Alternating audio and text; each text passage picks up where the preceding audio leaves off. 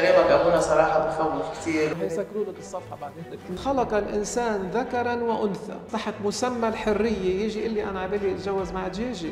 متى كان الانسان في كرامه ولم يعتبر قيس بالبهائم التي لا عقل لها وشبه بها. ما في عندنا، ما في خيار ثالث.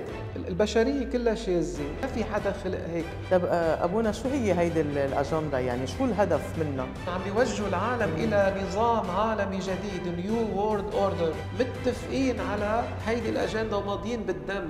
بدهم يحطوا لك هيدي تشب بايدك، عم بيشيلوا اي شيء بيذكر بيسوع المسيح. او اذا اي حدا بده يغير الجندر تبعه، الدوله عم تعطيه $75,000 حتى يغير الجندر تبعه. في كثير علامات استفهام على اللي عم يعملوا بابا روما اليوم. الرعب الاكبر وصلت الكنيسه، لانها صارت كنيسه ضد المسيح، الدوله الزاني. بتعرفي الشيطان هو الشيف دوركاست. هيدي الكنيسة المنظورة كسلطة وككهنة دورة ضرب الإيمان المسيحي والعقائد المسيحية وخلق جيل جديد تافه. التلفزيونات وافلامها كلياتها عليهم وإيقي وحيقي وحتى كهنه. طب انا اذا رايح على كنيسه شايف فيها كاهن ربع زلمه وزوز، ايه عم نخلق كنيسه بلا مرمى. خطر. اضمحلال المسيحية من الشرق، برامج النكد من الزنار وبالنازل. السياسيين المسيحيين بلبنان بدي أقدم جواب عنها يوم الدينونة، يروحوا ينضبوا، هن الموت، هن ريحة الموت وهن ثقافة الموت. حضرة الأب ثاوذروس داود، أهلا وسهلا بحضرتك ببرنامجنا. بس بنحب نشير بالبداية أنه حضرتك كاهن بالكنيسة الأرثوذكسية بأمريكا، وهي التابعة للكنيسة اليونانية التقليدية. أهلا وسهلا فيك. وكمان بدنا نقدم شكرنا بالبداية للسيدة تريز، نحن موجودين بالمرسم عندها، هي المتخصصة بكتابة الأيقونات ومختلف أنواع الرسومات. حضرة الأب، نحن اليوم موجودين سوا لحتى نحكي عن موضوع كتير بكل الأوقات بيكون شاغل الرأي العام، وهو الشذوذ الجنسي وموقف الكنيسة منه. حتى حضرتك بعرف أنه بترفض تسميها المثلية الجنسية. ليش هيدا الموقف الحاد من هيدي الفئة من الناس؟ أول شيء أنا بشكرك على الاستضافة. شكرا لحضرتك. بالحقيقة ما في دور للكنيسة بالعالم خارج عن دور المسيح. يعني الكنيسة هي امتداد دور المسيح في العالم، والمسيح الذي هو أمس واليوم وغدا ترك الكنيسة المسيح المنظور، جسده المنظور، حتى تكمل رسالته، تكمل الهدف من سر التجسد اللي هو خلاص الإنسان. أول شيء تذكير الإنسان هو مين، إنه هو صورة الله، ولوين رايح بعد هيدي الحياة الوقتية إلى الحياة الأبدية. أي أمر يعيق خلاص الإنسان وأبدية الإنسان الكنيسة عندها موقف منه. بقى الموضوع هذا المطروح اللي هو موضوع كتير مهم، وأنا بشكرك على جرأتك أو أنك حبيتي تطرحي هذا الموضوع. هو موضوع كتير أساس. هلأ نحن ماشيين بعصر يعني يلي بيصير دارج ببلد بده يصير دارج بكل البلدان. نعم. أنا احتراما لخيارات الناس، يعني أنا موقف الكنيسة هني أمرين، موقفين: موقف المؤمنين يلي هني بيآمنوا إن هني مسيحيين بيآمنوا بالرب يسوع بالحياة الأبدية، وفي موقف من غير المؤمنين يلي هني ما بدهم لا بيآمنوا بالمسيح ولا بيآمنوا بوجود الله ولا بيهمهم لا حياة وقتية ولا حياة أبدية. نعم. الشذوذ هو بمعنى من المعاني البشرية كلها شاذة. نحن أول ما طلعنا عن علاقتنا مع ربنا، أول ما شوهنا الصورة هو خلقنا على أساسها. تمام؟ ربنا خلقنا على صورته ومثاله. صح. الصورة بالعلم اللاهوتي بعلم الآباء، الصورة تعني الحرية، والمثال يعني الكمال. يعني الله خلقنا أحرار وكاملين. بسقوط آدم ما خسر الحرية، خسر المثال. بحريته بطل بده يكون مع الله بالفردوس، وبالتالي بس طرد من الفردوس سقط، خسر الكمال، بس بعده لليوم حر. يعني بيقبل أو بيرفض، حتى بيقبل الله أو بيرفض الله. في الحالة الجديدة، حالة السقوط، بطل الإنسان عنده كرامة لأنه ما بقى يعرف مين إلهه. وبهيدا السقوط صار يقترف ما لا تقترفه الحيوانات. مشان هيك بكتاب المزامير بيقول: متى كان الإنسان في كرامة ولم يعتبر، قيس بالبهائم التي لا عقل لها وشبه بها. فإذا بالنسبة للمسيحيين أو للي بيعترفوا بوجود الخالق، بدهم يتذكروا أني أنا ليش الله خلقني، وشو الوصايا، وشو هدفي من الحياة. هون بيجي دور الكنيسة كمربي، كأم، كحضور المسيح، لا تقول أن هذا ما بيناسبك، هيدا بيناسبك. فإذا نحن كلنا شاذين بمعنى الخطية، أكيد. بس في شذوذ عن شذوذ بيفرق. نرتكب خطايا اخذينا بالطبيعة الساقطة، بس في كتير أمور لا تليق لا بكرامتنا البشرية ولا بكرامتنا الإلهية. الكنيسة عم تيجي تنبهني إنه ما بعد الموت من يرتكب هذه الآثام ما راح يفوت إلى ملكوت السماوات. والكتاب المقدس واضح. مشان هيك دور الكنيسة هو تنبيه الناس وتقول لهم هالأمر لا يجوز، لا بشريا ولا أخلاقيا ولا على صعيد الهدف من الحياة والعائلة وعلاقات الناس مع بعضها البعض والحالة النفسية للأولاد والحالة النفسية للمجتمع. نعم. هون الكنيسة إلى دور وإلى سلطان على أبنائها اللي هن قبلوا المسيح. هلأ لمين رافض المسيح الكنيسة ما لها دور عليه، تصطف للناس بخياراتها وبقراراتها، وهن بعدين رح ينالوا جزاء، إما إكليل إما عقاب. تشويه صورة الله، تشويه صورة الخالق في الخليقة، لأنه الخليقة منا لنا، في إلى رب أكيد. الذي يشرق الشمس وبيعطي الود العصافير وكذا. ما فينا نشوه ما خلقه الله حسنا، يعني الخليقة، وخصوصي ما فينا نشوه ما خلقه الله حسنا جدا، يعني نحن كبشر. هلا هو بين هلالين كل الديانات لا زالت تحرم هيدا الموضوع، بس سؤالي بالدين المسيحي تحديدا وين الدلالات الواضحة على أنه هيدا الشيء هو خطيئة؟ أنا بكل احترام أنا ما بآمن بشيء اسمه ديانات. أنا الديانات بالنسبة لي من صنع البشر. المسيحية هي حياة. المسيح هو الطريق والحق والحياة، هو الألف والياء. براته ما بعرف شيء ولا بيهمني أعرف شيء، لأني بعد ما عرفت كل شيء تأكدت أكثر أنه هو الألف والياء. في كتير ديانات ما عندها مشكلة مع هذا الموضوع، يعني ما فيني قارنها مع المسيحية.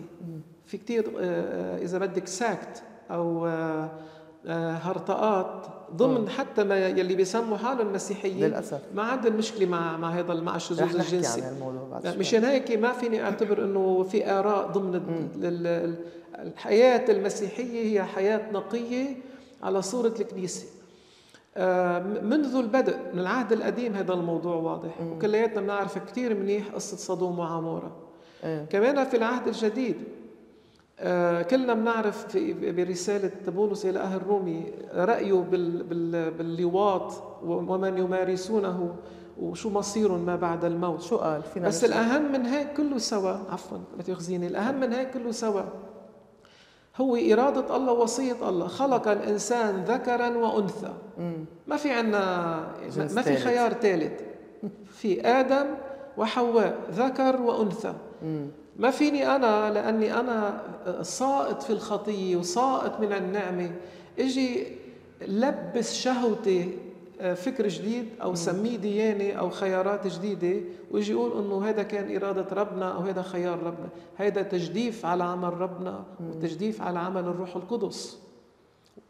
بقى مشان هيك واضح الكتاب المقدس بهذا الموضوع. ما في ذكر بالكتاب المقدس لأي أمر عليه خارج موضوع الرجل والمرأة. إذا بدنا نضلنا نحن ماشيين ولا شهوة الإنسان وخيارات الإنسان عم نشوف نحن هلا لوين واصلين. طيب أنا شو أعمل بكرة مع شخص تحت مسمى الحرية يجي يقول لي أنا عبالي أتجوز مع دجاجة؟ ببلشوا اكزاكتلي عم نشوفهم يعني، او مع سجاده صارت، او في ناس تجوزوا نفسهم كمان او تزوجوا نفسهم او مع دبور او مع بقره. شو بدي تحت مسمى الحريه بدي شوه صوره الله لاحترم يلي اساء لله ولذاته ولكذا. الحريه المنا التي لا تستقي من نور المسيح ومن النعمه الالهيه هيدي منا حريه. اوكي. حضرة الأب بموضوع الشذوذ الجنسي ليش حضرتك بترفض تسميه مثلية؟ بنفس الوقت بنعرف إنه في كتير آراء علمية طبية انحكت إنه هيدي بتخلق مع الإنسان في جينات معينة، في هرمونات، موضوع ملف طبي طويل عريض.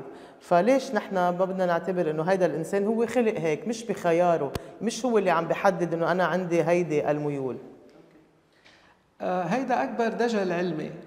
وهون انا بحترم حدودي كخادم للمسيح ورأي الكنيسة بهذا الموضوع، كمان بحترم حدود العلم. في أجندة مضللة غريبة تركينا بالعالم لتشوه هيدي الحقائق. فيكي حضرتك ترجعي لبحث قامت فيه جامعة جون هوبكنز ببالتيمور، يلي تعتبر من أهم الجامعات بالعالم عن هذا الموضوع، وأثبتت علمياً أنه ما في جينات شاذة أو جينات خارج الذكر والأنثى. بيقولوا هذا خلق هيك، ما في حدا خلق هيك. إذا بيكون في، إذا بدك، 1 بالألف 1 بالمليون حالة معينة هالجسد يلي عم بتكون بعد ما أعرف، في موضوع الكنيسة إلى نظرة عليه وإلى رأي فيه غير أمر. بس معظم هذا الشيء اللي عم بيصير بالعالم لا هو نتيجة توجيه في أجندة فاتت بالأهل، فاتت بالكنيسة من خلال رجالات دين يلي ما بقاهم خدام للكنيسة، خدام لضد الكنيسة لضد المسيح، فات بالإعلام، في ضغط عالمي هائل. صحيح. لدرجة حتى يلي مش هيك صار ينظر له انه زلمه مش طبيعي مزبوط. او مجنون او شيء. ما في شيء اسمه مثليه. انا بس بدي اجي اقول في ابيض وازرق واخضر وتفاح وليمون، انا عم بقارن على المصدر. المصدر الله اوجد ذكر وانثى على مثاله. خلق الانسان على صورته ومثاله. شو المثليه؟ يعني انا مثلي مثلك. نحن انا بدي فيني برر لنفسي اذا بكره رحت على البار وفلتت بالشرب وبالسكر، واجي يقولوا للتاني انت الكهولي مثلي مثلك، شبيهي مثلي. هيدي مصطلحات بشريه الناس عملتها لحتى تنعم الخطيه. في شيء اسمه شذوذ. انا ضد طبيعتي، أنا كرجل عم أسلك شاذ عن طبيعتي الرجولية، وكامرأة شاذة عن طبيعتها الأنثوية أو كامرأة. أكبر مصيبة لنا وخصوصي بمجتمع لا يقرأ أن نحن شعب مقلد للغرب، مقلد للغرب. ومع الأسف لأنه ما عندنا وعي، لو نطلع بس نشوف أنه شو ثمار الغرب اليوم. انتهى الغرب بكل مصطلحاته، بكل الضلال العلمي. في كتير نظريات علمية عم تثبت أمور تانية منا الإعلام ما عم بيحكي عنها. في كتير أمور الغرب سقط فيها كمان الإعلام ما عم بيحكي عنها. ما فيني أنا أقلد. أنا بدي أتذكر دايما أني أنا كل إنسان منا لبس المسيح هو مسيح في العالم، وما عنده دور في العالم إلا يكون حضور المسيح في الحق وبالنعمة وبالحقيقة لآخر نفس. ما في الكنيسة ما فيها تساوم بالعالم. الكنيسة الحقيقية ما فيها تساوم بالعالم. طب أبونا شو هي هيدي الأجندة؟ يعني شو الهدف منها؟ كل إنسان مطلع يعني شوي قارئ وباحث وما سكر إذا بدك بشهوات العالم، إنه خلص عايشين ومبسوطين وبتحبوا تعملوا وعملوا اللي بتفوتي لعمل اللي عم بيصير. في أجندة من أيام المسيح لليوم. هاي الأجندة موجودة. وقت اليهود كتبوا أناجيل كاذبة ليضللوا المسيحية، وقت أوجدوا ديانات جديدة كاذبة لضرب المسيحية، وقت شقوا الكنيسة لضرب المسيحية الحقيقية. على طول ما نطلع على الثمار، من ثمارهم تعرفونهم. ها هو العالم اليوم في تقريبا يمكن بس عند الهراطقة اللي طلعوا عن الكنيسة، ما عم بحكي على الجامعات الرسولية بس الهراطقة اللي طلعوا عن الكنيسة في حوالي 50,000 كنيسة بالعالم بيسموا حالهم كنيسة. نحن ما بنسمين كنيسة. طب وين الحقيقة؟ المسيح اللي قال كونوا واحدا وجسد واحد إلى آخره. فإذا في أجندة عالمية يلي هي التي تقبض على المال، البنوك، على الإعلام، على القوانين، قوانين الدول، على السياسة، على جمعية الصحة العالمية، على اليوم على الكنائس المخترقة من قبل هودي الجماعات، وعم بفوتوا أشخاص لجوا، يعني كلياتهم عم بيوجهوا العالم إلى نظام عالمي جديد، نيو وورلد أوردر. بس احنا ما بنقرا ولا بنسمع، وهيدي قالها جورج بوش الأب. وكل ما يحصل في العالم اليوم من هرطقات، من ضرب للكنائس، ضرب للقيم والأخلاق والعائلة. وين المسيحية في الغرب؟ روحوا على أمريكا شوفوا الكنيسة عم تنباع، عم تنعمل نايتات ومراقص طلعوا على أوروبا شوفوا 5% أو أقل بيقولوا نحن مسيحيين، والكنائس كبيرة عم بيغيروا معالم العالم، عم بيشيلوا أي شيء بيذكر بيسوع المسيح. صح. شفنا آخر شيء شعار لشيء بده يصير بفرنسا قريبا، ما بعرف إذا حضرتك طلعت عليها، اللوجو تبع يمكن ألعاب أولمبية، بعتذر ماني كتير متابعة، بس شفت لأنه اللوجويات مشان الصليب عن إحدى الكنائس، هي رسمة بتصور باريس. وصار قبل لو رجالات الكنيسة بيحترموا حالهم بأوروبا، هل كانوا بيقبلوا إنه الاتحاد الأوروبي يلغي الذكر أو يعني تو منشن التاريخ المسيحي لأوروبا؟ قلت لهم أنا من قبل نوتردام، كنيسة نوتردام اللي احترقت، قلت لهم بتحداكم إذا بردوا عليها الصليب. كله مقصود. كل المعالم المسيحية اللي عم تذكر الناح في حدا اسمه يا إله أحبك حتى الموت ما بدني إياه، وكل الديانات تعمل ضد هذا الإله الحقيقي، منهم بشكل غير مباشر، منهم بشكل مباشر، منهم بشكل هجومي. بقى هاي الأجندة ماشي باتجاه فرض نظام عالمي جديد ما بيناسبها كثافة السكان اللي هي موجودة، يعني عندهم مشروع. وهون بتجي وحدة من خانات عمل الشذوذ الجنسي يلي نتيجته عدم الإنجاب. أما الرجل مع الرجل ما في ينجب، والمرأة مع المرأة ما في ينجب. فإذا مع الرجل مع الرجل ما بيحق له يتبنى، لأن هذا ضرب للطبيعية للبسيكولوجية تبع الولد اللي بده يربى بين توازن أم وأب، وكمان ما في يصير من عند الجيران ليربي ولد.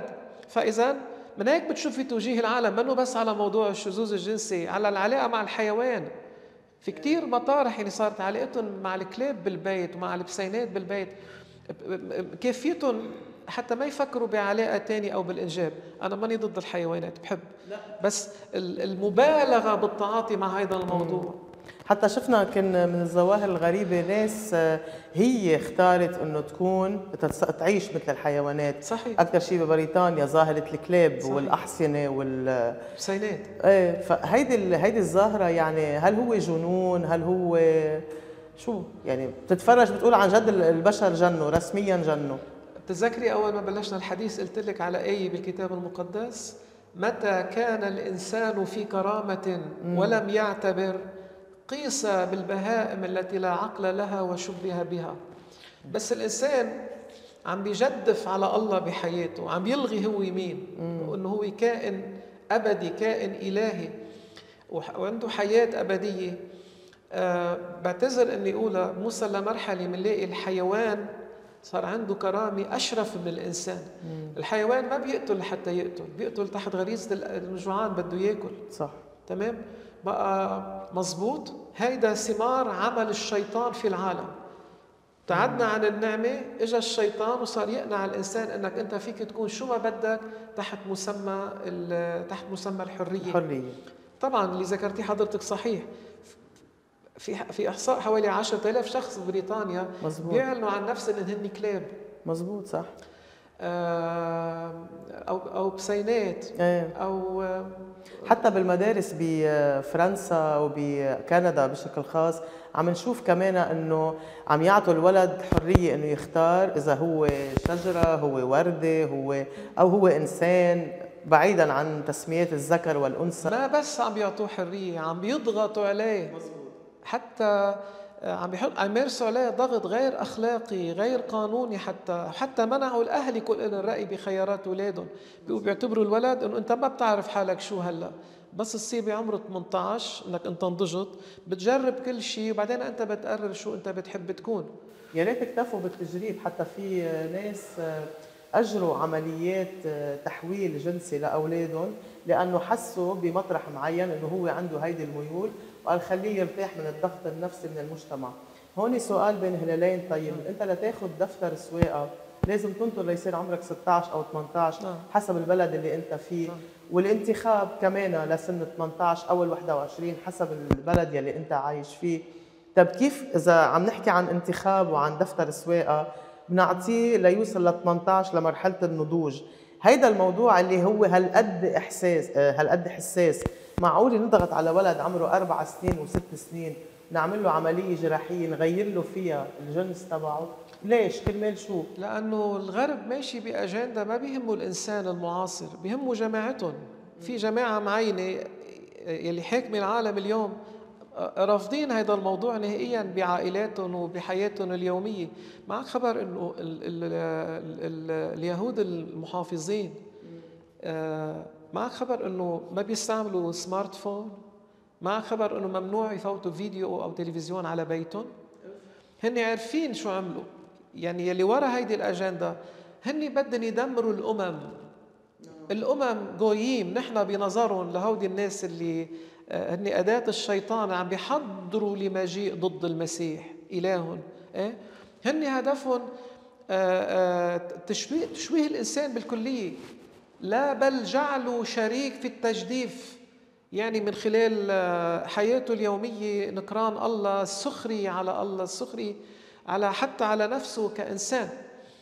مع خبر أنه بكندا ماني متذكر التوقيت القانون يلي انعمل، أنه إذا أي ولد ب 12 ب 13 بال 14 هو قرر أو عباله بده يغير الجندر تبعوله، منه مضطر يسأل أهله، في يروح لعند الحكيم تبع المقاطعة وبيغير.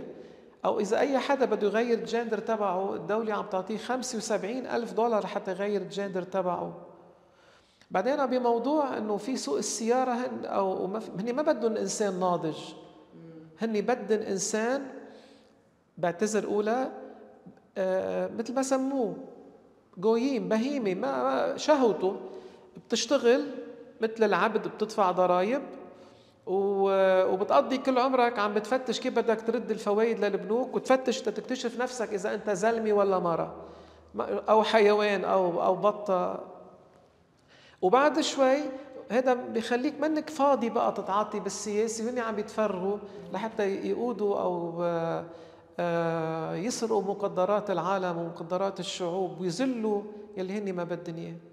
كله هذا ضمن الأجندة يلي ماشي باتجاه الحكومة العالمية الواحدة، العملة الواحدة، الديانة الواحدة يلي هلا بلشت تتبين والعالم ما عم تنتبه. دمج الديانات كلياتها بديانة واحدة، الاقتصاد الواحد. شوفي كله ماشي بهذا الاتجاه. هلا حكيت حضرتك عن شو بيقولون جويم اللي هو مصطلح يهودي للأمم، لكل حدا غير يهودي. صح. عم نسمعه هلا مؤخرا بفترة ربط الأحداث بغزة. طب هيدا الصمت العالمي تجاه ما يحصل في غزة من دمار وتجويع وذل لكرامة الإنسان بمختلف أشكالها، هل هيدا الشيء بيفسر هيدا الصمت لأنه مرده هن هدول الفئة يلي روجت لكل هيدا الشذوذ بالعالم؟ طبعا بكل أنواعه. العالم يحكمه ما يسمى بالدولة العميقة. كل اللي بتشوفيه من رؤساء دول، من حكومات، هيدا ماسك، هيدا ظاهر. وراء كل حدا عم يوصل في الدولة العميقة اللي هي عم بتوصله، وهذا جاي بهدف تنفيذ الأجندة تبعه. أوكي، كل جيل أو كل 4 سنين بيمرقوا شغلة، بيمرقوا الثاني، بيمرقوا الثالثة. ولاحظي هلا قارني بين السبعينات واليوم وين كنا نحن وين صرنا. تمام؟ بقى اللي عم بيصير بغزة واللي عم بيصير بالعالم ككل، شوفي مع بشاعة يلي عم بيصير بغزة في شيء أبشع ب1000 مرة يلي عم بيصير بالإنسانية كلها وما حدا عم يحكي عنه. المسيح بيقول لا تخافوا من الذين يقتلون الجسد بل من الذين يقتلون النفس. هلا اللي عم بيصير بغزة أو اللي عم بيصير حتى بالعالم والإعلام منه عم ينقلوه. مثلا بتبري بنيويورك أو ببعض الدول بالأحياء الفقيرة، الناس المدمنة على المخدرات مرمية بالشارع. صدقيني يمكن بيهتموا بالكلاب والحيوانات بهديك الدول أكثر من هو البشر. فهذا الصمت هذا كله مقصود في أجندة بدها تتحضر. أي إنسان بيعتبر حاله ذكي عنده ذرة فهم لازم يتذكر إنه إسرائيل انوجدت بهيدي المنطقة بهدف. واسرائيل هي الدولة الوحيدة لحد اليوم يلي هي ما اعلنت شو حدودها. ويلي بيطلع بعالم اسرائيل وبيفهم يجرب يتساءل شو المعنى تبعه الخطين الزرق والنجمة السداسية بالنص، يعني أرضك يا إسرائيل من الفرات إلى النيل. العالم كله عم يشتغل باتجاه التهيئة لإسرائيل الكبرى وبناء ما يسمى الهيكل تبعهم بانتظار المسيح يلي عندهم هو بعد ما إجا، يلي نحن بنسميه الأنتي كرايست، المسيح الدجال. صحيح. وكل يلي عم بيصير بالمنطقة تمام، هيدي الدولة العميقة إلها يد فيه، وغالبية الناس اللي لهم وزن بالقرارات السياسية بالمنطقة وحاكمين على الأرض هن جزء من هيدا الأجندة العالمية، ولا بقى نكذب على بعضنا البعض. بتوافق بنتركك انك تزدهر وتبقى تعمل اللي بدك اياه، ما بتوافق فينا نحطمك، فينا نفضحك، فينا نكسرك، خلاص. ومع الأسف الكل صار متفق، كل رجال الدين بكل الأديان يلي وصلون للسلطة لفوق ما عدا القلة الباقي متفقين على هيدي الأجندة وماضيين بالدم، ما بس ماضيين توقيع عادي. إنه إحنا أوكي أتظاهر كما أني مسيحي لكني أعمل لضد المسيح للأجندة يلي هي موظفتني. هيدا أخطر من اللي هو معلن نفسه. وهذا اللي بيوصلك لشو عم بيصير. الرعب الأكبر هو صمت الكنيسة، ما هو صمت العالم. الكنيسة هي صوت المسيح. غريب صح، مع انه صار في كتير استهداف للمسيحيين لانه بفلسطين وبغزه تحديدا. شفنا مش من زمان تم تدمير ثالث اقدم كنيسه بالعالم وهي كنيسه ارثوذكسيه، ما سمعنا اصوات تستنكر هذا الشيء. اذا الاستهداف للمسيحيين عم بيصير بقلب اوروبا وما عم ترد الكنيسه او ما سوري ما احتراما للكنيسه يلي مسميين حالها الكنيسه، استهداف للمسيحيين بقلب امريكا اخطر من اللي عم بيصير بغزه. بغزة بالعالم إذا قتلوك لأنك مسيحية أنت شهيدة رايحة على السماء، بس هذا اللي فرض عليك مجتمع صرتي أنت غريبة فيه، لا لك رأي، لا لك اعتبار، إلهك ما له اعتبار، ديانتك ما لها اعتبار، ورجالات الكنيسة أو السلطة ساكتة. أي كنيسة بيمثلوا أو شو دورهم أو شو أو مين جابهم وبأي هدف؟ أبونا حكيت عن إسرائيل يلي تم زرعها لأهداف معينة، هي بتتزامن تقريبا من 100 سنة يلي صار بخلال ال 100 سنة اللي مرقوا أعظم الاختراعات وأكبر الحروب. هل هيدا الشيء صدفة؟ يعني هل البشر قبل 100 سنة كانوا أغبياء ما كانوا يعرفوا يخترعوا هيدا القصص الكتير كبيرة؟ إعلان إسرائيل كدولة وهلا إعادة بناء الهيكل إذا بدك وكذا، هذا جزء من الأجندة تبعهم. الاختراعات نحن بأحط عصر بالنسبة للبشرية، عندنا سيارة وعندنا ريموت كنترول وعندنا، بس ما عندنا إنسان ولا عندنا كرامة إنسان.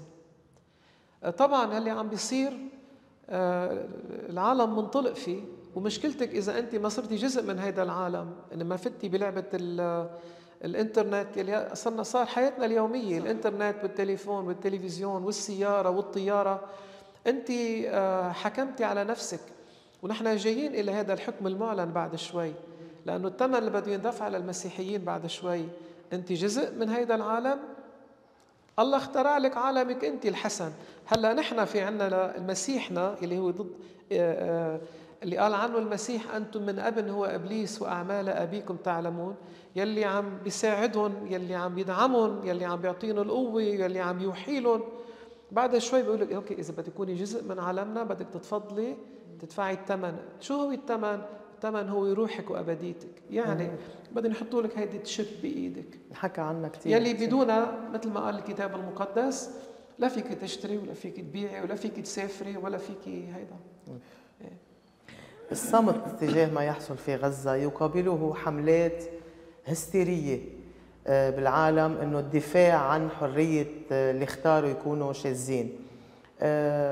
مش غريب شوي هيدا الموضوع؟ يعني هن عم بيدافعوا هالقد عن الشذوذ وعم بيروجوا له تحت مسمى الحريه الفرديه، بالمقابل في عنا صمت على ابسط حقوق الانسان اللي هي حريه العيش، بس النفس لا اكثر ولا اقل.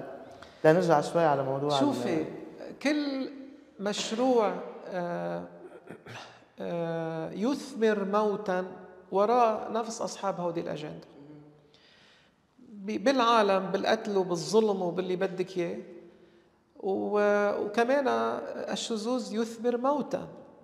هو ضرب للعائلة قبل، هو ضرب لكرامة الله، دخيل اسمه الله وكرامة الله ما حدا في يقرب عليه. هو ضرب لكرامة الإنسان اللي مخلوق على صورة الله. يعني شو بقي من رجل فقد رجوليته؟ شو بقي من أنثى فقدت الأنوثة تبعها؟ طيب كل الموضوع بس كرمال الشهوة الجنسية، تمام؟ فإذا هو ضرب لصورة الله بالإنسان، لبصمة الله في العالم وبالإنسان.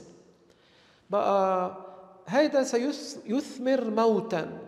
هون موت معنوي وموت أخلاقي، وما بعد الموت موت أبدي. موت أبدي.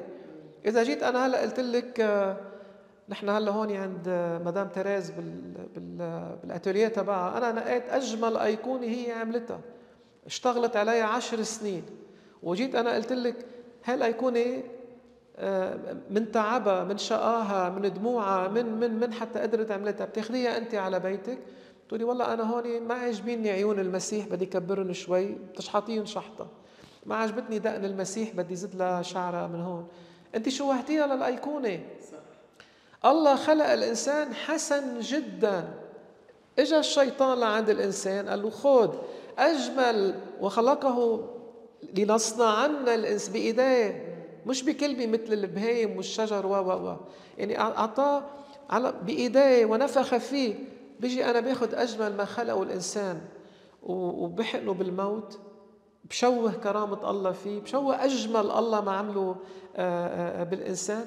فإذا كل ما يثمر، كل ما أثمر ويثمر وسيثمر موتا يوم الدينونة بالحياة الأبدية هو من عمل إبليس، يلي قال عنه المسيح أنتم من أب هو إبليس وأعمال أبيكم تعملون.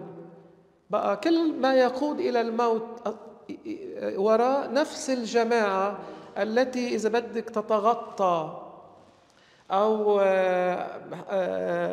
لابس ثياب الشغل تبعها، تتمسكن، تتلطى بالدين، تتلطى بالهيدا، بس هي من جوا عارفة لمين تابعة ولمين هي عم تشتغل.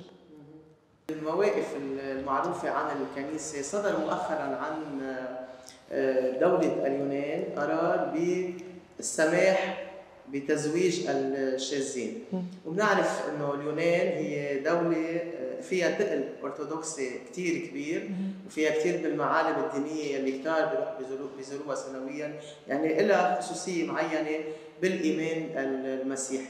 بس بالمقابل شفنا ردة فعل ضخمة جدا من الشعب اليوناني تجاه، كان رافض بشدة هيدا القرار، وموقف الكنيسة كمان باليونان. كيف اطلعت حضرتك على هيدا المشروع؟ ليش اليونان بهيدا الوقت؟ وقبل اليونان ليش روما؟ روما بعد ما أعلن كدولة كاتحاد أوروبي، وليش فرنسا، وليش أوروبا، وليش اليونان هلأ، وليش حيضلوا يحاولوا ليوصلوا لروسيا بعدين؟ يلي صار باليونان طبعا بدنا نميز بين الشعب الأرثوذكسي المؤمن وبين الدولة الزاني. كان باليونان، كان بلبنان، كان أي دولة بالعالم، الدولة الزاني يلي عم تشتغل للدولة العميقة، يلي معظم اللي عم يجوا على السلطة فيها عم بقول لك جايين بتوجيه، جايين بعد ما ماضيين وموافقين. فيك تتسائلي ورح تذكريني قريبا جدا مين هو رئيس الجمهورية القادم لليونان، منين اجا؟ هو شخص شاذ جنسيا، اجا من امريكا وبيعرف انه هيدا زوجي، ما بعرف كيف بيعرفوا. بقى في مشروع لاوروبا وفي مشروع لروسيا، بلشوا باوكرانيا عليها. بدهم يسكتوا كل صوت بعده عم بيصدح او عم يهمس حتى بيسوع المسيح او بالايمان المسيحي المستقيم الرأي. فإذا يلي بالدولة اليونانية مين قال إنه هو مسيحيين؟ ماني عم عمم، بس إذا الغالبية اللي وصلت لهيك قرار مين قال إنه هو مسيحيين؟ هؤلاء يتلطون بالمسيحية ويعملون لإله آخر. صار اللي صار طبعا. المسيح قال السماء والأرض تزولان وكلامي لا يزول، وهو نفسه يلي قال لن يبقى إلا القلة الباقية وقليلون من يتجاسرون ويذكرون اسمي. وهذا اللي عم بيصير هلأ بالعالم. فإذا بالنهاية رح يكون ضل الشعب هو الشعب المؤمن الحقيقي، منا الأنظمة والدول. بعد في بالعالم ككيان دولة إذا بدك يشهد للمسيح وواقف ضد هذا الأمر بكسر عظم، في بعد روسيا. هذا اللي بيفسر لك شو صار على حدود روسيا ومين اللي وراه وليش ولوين بده يودي وإلى آخره. بس لهلا الموقف الروسي واضح كثير بهذا الموضوع. طبعا رفض كلي، طبعا دولة وشعب وكنيسة طبعا وكل شيء. بالمقابل مش من كثير زمان كمان شفنا إعلان بابا روما موافقته على إعطاء البركة ليلي عم يتزوجوا وهن شاذين. هون بس لحتى نوضح إنه بعد بالكنيسة الغربية ما في موافقة على، يعني ما بيتزوجوا بالكنيسة، بس الكنيسة قررت إنه تمنحهم هيدي البركة. هيدي شو تفسيرها؟ شو معناتها؟ شو يعني نعطيهم البركة؟ لأنه في ناس عم بتقول إنه هيدا تمهيد لما سيحصل. ما عم بفهم كيف إنه ما بيسمحوا يتزوجوا بالكنيسة بس بيعطيهم بركة. يعني البركة لا تعطى لخاطئ، المحبة تعطى لخاطئ، والاحتضان والتوجيه. المسيح ما قال له لبابا روما، ما ودى بابا روما ولا البطرك المسكونة ولا أي بطرك وأي خوري وأي راهب وراهبة، ما قال له نروحوا لعند الشخص اللي عم بيموت بالسرطان يقولوا له أنا الله يباركك أنت فيك تموت بالسرطان. قال إن اذهبوا وبشروا كل الأمم وعمدوهم باسم الآب والابن والروح القدس. قال لهم أنتم نور العالم، أنتم ملح الأرض. بقى هيدا اللي عملوا بابا روما الحالي بوقت أنا كتير بتحفظ أوقات كوني كاهن أرثوذكسي أحكي على حدا بالسلطة الكنسية خصوصي من كنايس تاني، لأنه في كتير مؤمنين بياخدوها أنه الطوائف ما طوائف. أرثوذكسي أنا الموضوع ما بيعني لي، بس الملفت للنظر والأمر المنيح أنه في غالبية كبيرة من المسيحيين اللاتين التقليديين خصوصي هون بالبلد يلي عم بلشوا يحكوا and pointing fingers، عم بيقولوا هذا العمل أنت مينك أنت شو، هذا التعليم ما بيشبهنا. يعني أنا ما بفهم اللي أول شيء اللي عم بيعملوا هيدي البركة ما خاصة بالهم، أنا بركة المسيح. المسيح وقت سمحها للزاني قال لا تعودي إلى الخطيئة، وما معناه، والمسيح ما بيرفض أي حدا عنده أي خطية، حتى الشاذين حتى كذا، بس بيقبلهم ببلسم جراحهم بيساعدهم ليشفوا، لأنه بيهمه حياتهم الأبدية. ما أجا كرس لهم الخطية يلي أخذتهم إلى الهلاك. على كل حال بما أنه حضرتك ذكرتي هذا الموضوع، في كتير علامات استفهام على اللي عم يعملوا بابا روما اليوم. أي شخص يعني بتاريخ الكنيسة ما أجا بابا ويت إذا بدك لهالدرجة إنه أي قرار عم يطلع فيه في تشويش، مجموعة كهنة بدها تدافع عنه، ما قصد هيك وقصد هيك. إلهنا ليس إله تشويش. ليش منك أنت واضح باللي أنت عم بتقوله للناس؟ شو المعنى أني أنا ما بزوجك بس أنا بعطيك بركة؟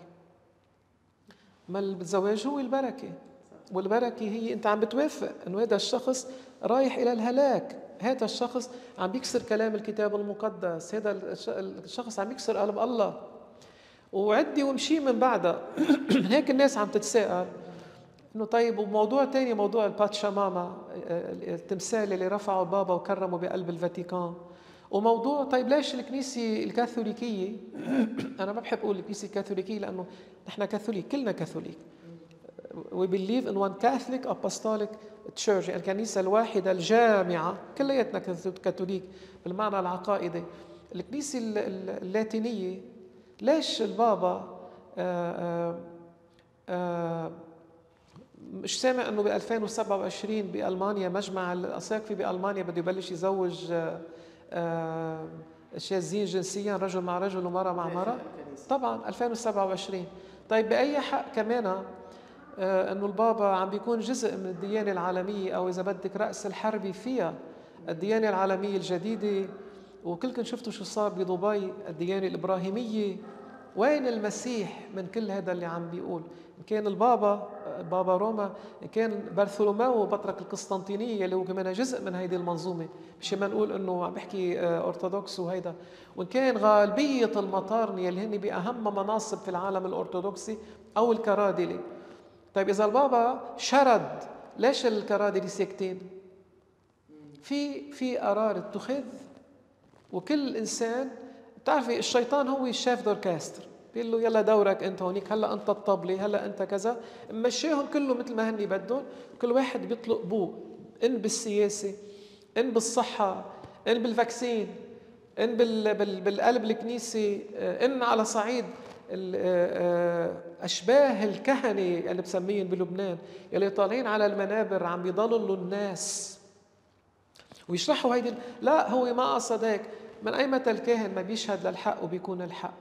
فإذا مع كل احترامي للموقع يلي بيمثلوا البابا، عرفتي كيف، يلي عم ببين منه، أو حتى مطارني بلبنان، مطران إلي حداد للروم الكاثوليك، أنا سمعته على التلفزيون من كم سنة، قال ما في مجيء تاني للمسيح، ما في مجيء تاني. وهلا عم بيروجوها هيدي الدعاية، ايه انه المجيء التاني بس تلتقي انت بالمسيح بعد الموت، او بس حدا غير مسيحي يتعرف على المسيح. شو عملوا بدستور الايمان اللي دفع حقه دم حتى الكنيسة حفظت ايمانها سياتي بمجد ليدين الاحياء والاموات. بقى في كلام كتير عم ينقال، في كلام عم ينقال انه ما في جهنم، في كلام عم ينقال. في غريب انه ليش يعني الكنيسه كاداره رسميه ما بترد على هيدي الهرطقات؟ يعني لانها صارت كنيسه ضد المسيح. هيدا من الاخر، لانها صارت كنيسه ضد المسيح، والشاطر فيكم بيخلص نفسه بيهرب من السفينه المثقوبه. هيدا علنا. بس ضمن هيدي الكنيسه في اقليه من الاساقفه، أقلية من الكهنة، أقلية بعدا حافظين ويضطهدون وسيضطهدون، يحاربون. نعم. بس الكنيسة يلي قال عنها المسيح أبواب الجحيم لن تقوى عليها، ما عم بيحكي عن الكنيسة المنظورة والسلطة المنظورة، عم بيحكي عن كنيسة الروح القدس يلي بعدها حامل النعمة والحق واستقامة الإيمان وأرثوذكسية الإيمان وكاثوليكيته. هيدي الكنيسة يلي بعدن الكل شاهدين للآخر، يلي ما رح تتراجع عن هيدا الإيمان ومستعدة للاستشهاد من أجله. بس هيدي الكنيسة المنظورة يلي عم تفرغ المسيح من ألوهيته. اجوا لعند البدع والهرطقات قالوا له شو مشكلتكم معنا بروتستانت؟ شو مشكلتكم معنا؟ العذراء بلاها، القديسين والشفاعة بلاها. راحوا لعند غير المسيحيين، شو مشكلتكم معنا؟ أنه المسيح إله؟ بلا، المسيح هو نبي اللي بدكم إياه. الديانة العالمية الجديدة اللي عم بتحط كل أنبياء الأرض والأصنام هذا عم بتحطها بخط متساوي مع يسوع المسيح. وين المسيح؟ وين الله؟ هذه الكنيسة الظاهرة بدون تعميم تعمل لضد المسيح، تعمل لتفريغ الإنسان من النعمة، لضرب ألوهية المسيح، لضرب دور العذراء والقديسين في الشفاعة، يعني ضد البخور، ضد الصلاة من أجل الموتى، ضد المناولة، ضد الكهنوت، ضد الأسرار. هي منا كنيسة المسيح، هيدي كنيسة ضد المسيح. عم بحكي بالسلطة وبدون تعميم. وين كنيسة المسيح؟ موجودة إنهم القلة الباقية، ويلي بيهمه خلاص نفسه بيعرف وين يلاقيها. مثل ما شي واحد هلا إذا مريض هون وما لقى طبيب يشفيه بلبنان بيروح على أمريكا ليلاقي طبيب كويس، أو يبرموا عليهم وبيلاقون هون الكنيسة بعدها موجودة ورح تضل موجودة. كيف بدي أسألك إنه كلامك أبونا صراحة بخوف كثير، خصوصا إنه يعني إذا اللي هن مسؤولين عن هيدا الشعب عم بيضللوه، شو بيقدر يعمل هيدا الشعب؟ هيدا الشعب مش كل الناس واعية ومش كل الناس عندها هيدا الإدراك. في ناس بسيطة بتتاخد هيك ببساطة الأمور من دون ما تفوت بجوهرها وبعمقها. الشعب يوعى. لا بابا، أنا كتبها كذا مرة، لا بابا ولا بطرك ولا مطران ولا خوري ولا راهب ولا راهبة ماتوا عنهم وعطون حياتهم الأبدية. المسيح دفع حقنا بدم على الصليب، اشترانا. ما بصدق انه انا في شعب فعلا بده المسيح الحقيقي وبيقبل يضل ماشي ورا هالعين الفيك، هالعين الزيفه من الايمان والتضليل. بس الشعب مبسوط هيك. هي شو هلا اذا الخوري هيك انا بعمل هيك، انا ما لي عليها، هو بكره سيدان عني يوم الدينونه. طيب لوسيفورس وقت سقط كل ملائكته نزلت معه، ما مش هو وحده هو يتحاسب. بدنا نسأل حالنا نحن شو بدنا. هلا اللي عم بتقولي كتير صحيح. انا بيصدمني اليوم التسخيف بالصوم، التسخيف فيك تاكلوا لحم بالاسبوع العظيم وصوم أنت عن شيء بتحبه. ما هو أساس الصوم هو الأنا، ضبط الأنا، مش أنا. الكنيسة كلها جسد المسيح عم بيصوم. جدودنا هيك صاموا، تغير المسيح من 100 سنة لليوم. ستاتنا وجدودنا هودي بالجبال هيك صاموا. فإذا هيدي الكنيسة المنظورة كسلطة وككهنة، طبعا مثل ما قلت بدون تعميم، دورة ضرب الإيمان المسيحي والعقائد المسيحية وخلق جيل جديد تافه وجاهل روحيا وأخلاقيا وبشريا، ولحتى تضل مسيطر عليه بسهولة. مش في شوية أساوي هذا الحكي عن الصوم تحديدا؟ يعني مش كل الناس بقدر تصوم. بنفس الوقت يعني هيدي المواقف المتشددة من الكنيسة عم بتخلي فئة من الناس تبعد وما تروح على الكنيسة وتبعد عن الإنجيل. بخصوص الصوم وبخصوص كل شيء. بخصوص مثلا يعني فئة الشباب بحسوا حالهم على طول إنه الكنيسة ضدهم بموضوع الشذووذ يلي هني بيعتبروها هيدي حرية شخصية، بموضوع مثلا نوع معين من الأغاني. بتذكر الحملة يلي حضرتك عملتها على فرقة مشروع ليلى لما كانوا بدهم يغنوا بجبال، أو مثلا موضوع الوشم. كل الشباب اليوم والصبايا بحبوا يعملوا أوشام معينة، فالكنيسة كمان بتقول إنه هيدا الشيء ضد الإنجيل، ضد المسيح. ليش؟ أول شيء بموضوع الصوم، يلي منه قادر يصوم الكنيسة ما بتفرض عليه الصوم، بس بيكون عنده أب روحي بيعرف شو موضوعه وشو مشكلته وبيقول له لا كل. ما فينا نعمم هيدي الحالة. الكنيسة وبنطلق من هون لقلك هودي اللي عم تقولي الكنيسة ضدهم أنت معقولة تكوني ضد أولادك بالأشياء الموافقة لنجاحهم ولنموهم ولحياتهم الأبدية؟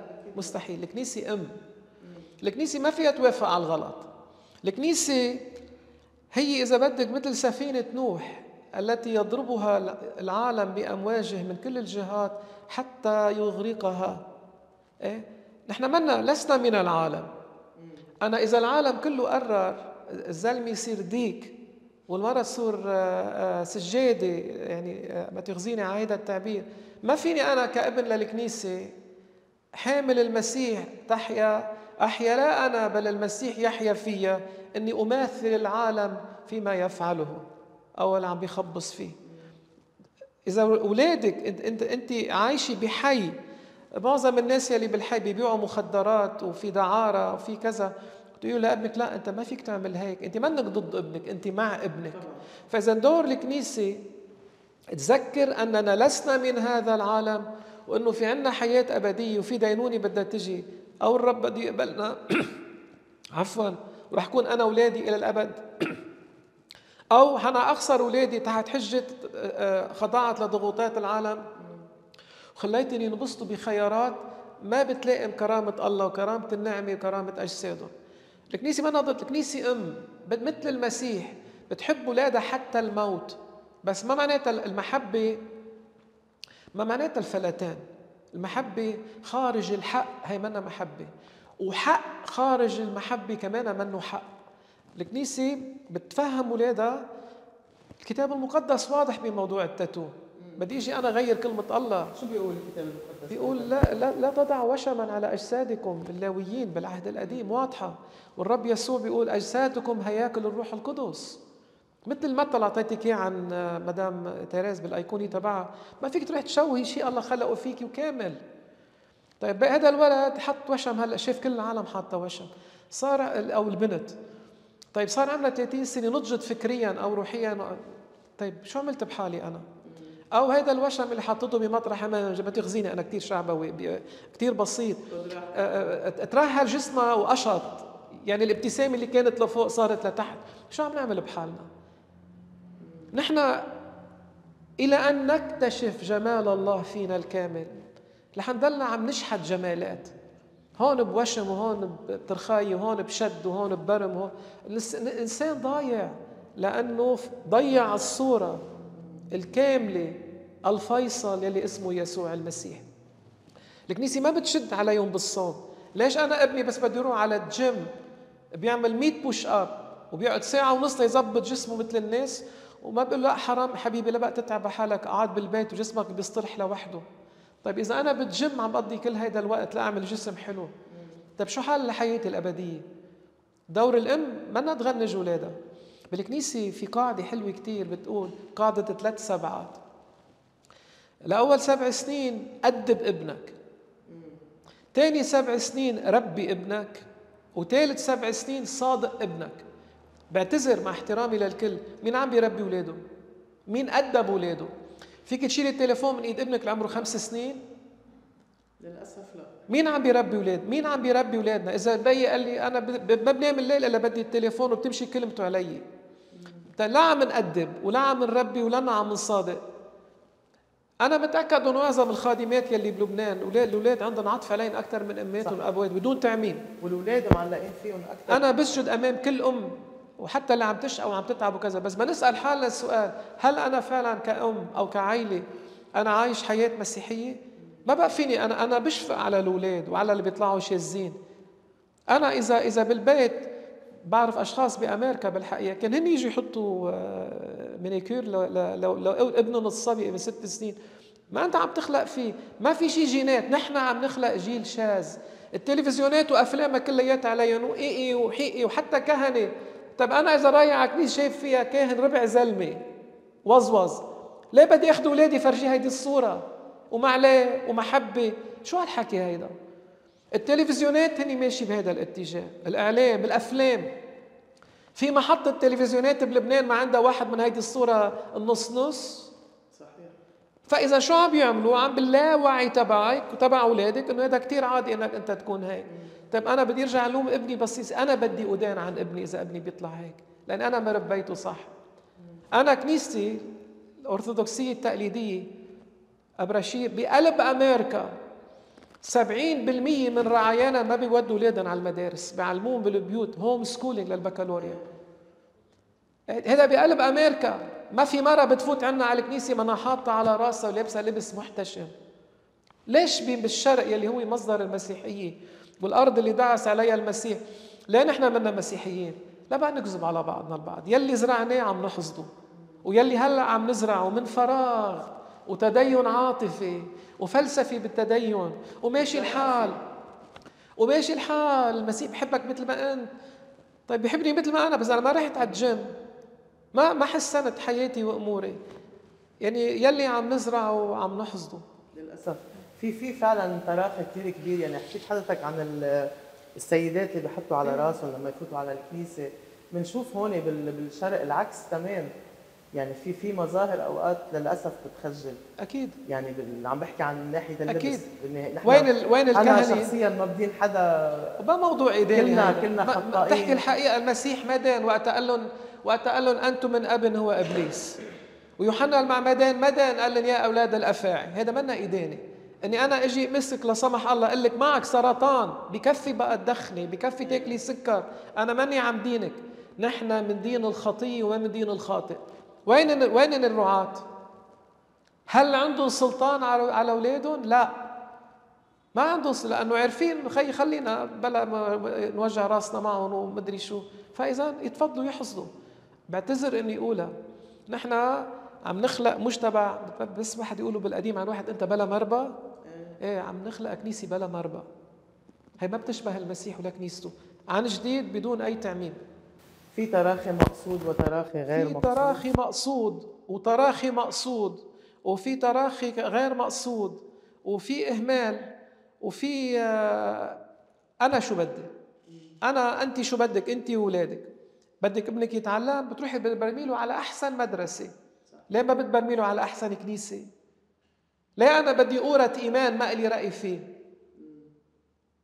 الإيمان لا يورث. بركي جدي علق هو والمطران بهداك الوقت راح نقى كنيسة تاني أو بدع. أنا شو خصني أدفع ثمن جهل جدي أو جهل المطران بوقته؟ أنا بدي أوعى وأقول أنا مين وأنا شو بدي.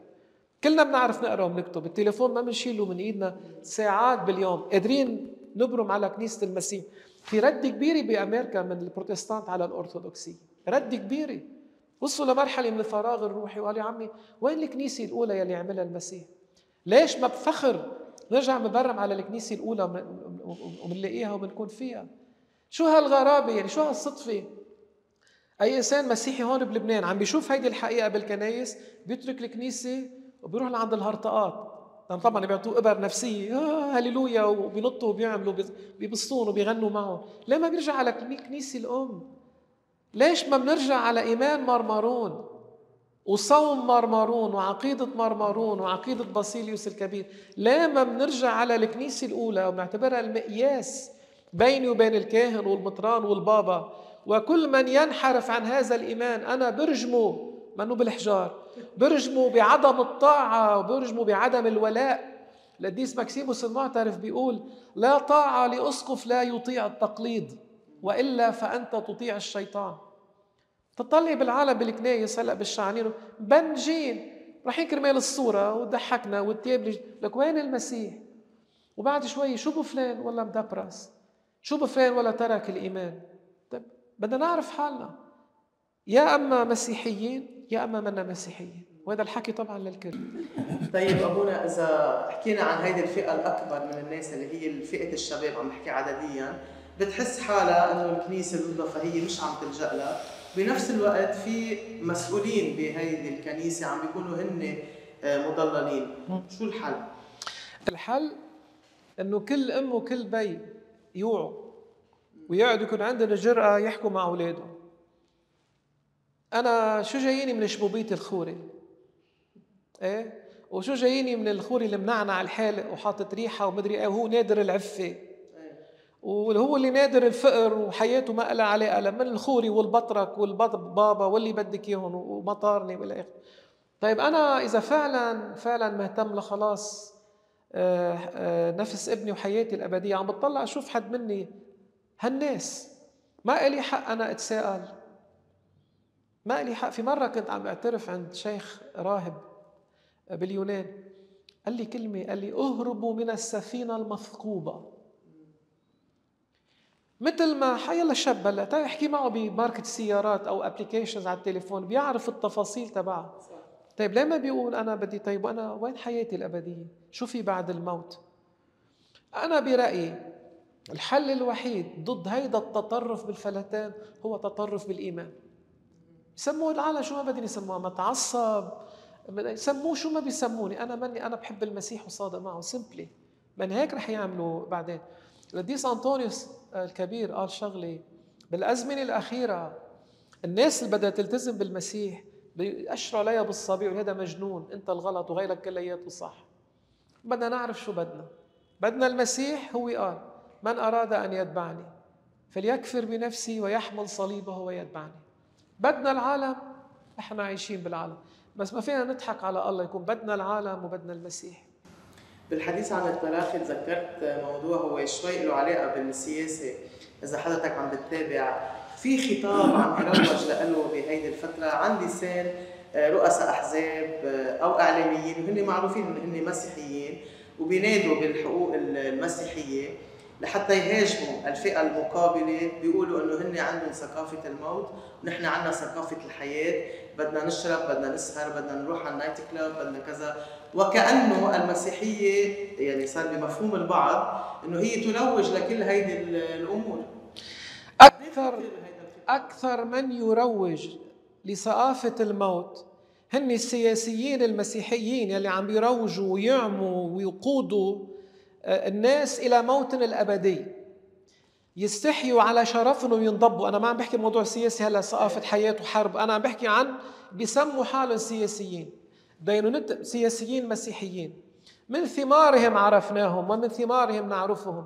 أكثر مجموعة بلبنان عندها حقد ضد بعضها البعض هن السياسيين المسيحيين. شو قدموا للكنيسة؟ قبل ما أحكي للوطن، شو قدموا للكنيسة؟ من بطحين لاعقي أحذية لكل السياسيين، لكل السياسات الأخرى أو الدول أو الأقاليم أو الشيطان نفسه، بس حتى يحفظوا موقعهم. هؤلاء عين يحكوا باسم المسيح كمان بدون تعميم، لأنه كمان ضمنهم في حدا أو أشخاص يمكن يكونوا عم يشتغلوا بصدق. أي ثقافة موت؟ شو هالبهدلة والذل إنه 9 نواب غالبيتهم مسيحيين بلبنان قدموا طلب لمجلس النواب، قدموا مشروع قانون لتشريع الشذوذ الجنسي بلبنان. أي مسيح؟ هودي ضد المسيح. ولبنان وولادنا وكل شيء هن حيقدموا جواب عنه يوم الدينونة. رح أقول لك أكثر من هيك، خطر اضمحلال المسيحية من الشرق، السياسيين المسيحيين بلبنان بدهم يقدموا جواب عنه يوم الدينونة كمان بدون تعميم. كل المشرق بيطلع على لبنان. شوفي البرامج التلفزيونية اللي كانت عندنا يلي كل المشرق متابعها، برامج النكت من الزنار وبالنازل والبذاءات والمزح والسخرية والتزليط والعهر. أي مسيح عم نحكي فيه؟ إذا في هلا إذاعات فاتحة المنابر لتبشير مسيحي، هي هرطقات تحت مسمى نحن إذاعات مسيحية. يروحوا ينضبوا، هن الموت، هن ريحة الموت، وهن ثقافة الموت. أنا يجمعني بغير المسيحي الشريف واللي عنده كرامة واللي بيخاف الله بالفطرة أكثر مما يجمعني مع المسيحي المنافق الذمي لاعق الأحذية، سوري على هذا التعبير، يلي عم يشغل ضد الله بس كرمال مصلحته أو كرمال السفارات يلي هي موظفته وهو خادم لها، مش ما نقول كلمة تانية. أبونا ما بعرف من بعد هيدا الكلام شو ممكن عن جد واحد يحكي عن جد. حيسكروا لك الصفحة بعدين. لا ما بيسكروا لنا شيء بإذن الله. بس كان بدي أسألك عن موضوع كمان الشذوذ اللي قلنا إنه الهدف منه هو تحديد النسل، هل بيدخل من ضمنه التشجيع على الإجهاض والموضوع الروبوتات اليوم الذكاء الاصطناعي؟ مش تحديد، ان قصدك قطع النسل، عدم الانجاب. يعني الاجنده واضحه. عدد سكان الارض بده يتقلص. انا ما كثير بحب احكي بهيدي الامور لانه بعض ناس منا جاهزه. نظريه المؤامره، العالم بدها تعيش خلص يا زلمه، ما كل عمره كانت هيك وكذا. طبعا العالم يتجه الى انقاص كل الفاكسينات اللي صارت واللي هلا بدها تصير، الثاني والثالث والرابع، الثاني والثالث والرابع والسابع لحد الشريحة. هدفها قلت لكم إياها مرة، رح يضلوا يلقحوكم ليلقحوكم. هيدي من الآخر. مع الأسف في آلاف الأطباء حول العالم هلأ بدعاوى على شركات منه موضوعنا هلأ. طيب ليه ما عم ينحكى فيها بلبنان؟ ليه ما بيطلع ليه ما بيطلع البابا يعتذر وقال للناس روحوا خذوا الفاكسين، أو البطرك أو الكاهن أو المطران؟ أنتم مع مين عم تشتغلوا؟ مع أولادكم ولا ضد أولادكم؟ فإذا يلي عم بيصير نعم هو في خدمة هذه الأجندة لعدم الإنجاب، لإلهاء الناس بشهواتهم، حتى الناس ما تفكر بالسياسي وهيك. وما حدا رح يوقف هذا الأمر إلا عمل الروح القدس في القل الباقي. أكيد ما رح يوقف لأنه بده يصير ضد المسيح جاي، بس كمان المسيح جاي، وهذا نحن فرحنا وهيدي قوتنا وكرامتنا. في مرة ولد صغير بالطيارة قاعد يحد منه ست، قامت الطيارة تعرضت هيك لمطبات هوائية، العالم كلها تصرخ وتبكي وتصرخ وتصلي، والولد معه لعبة عم بيلعب فيها.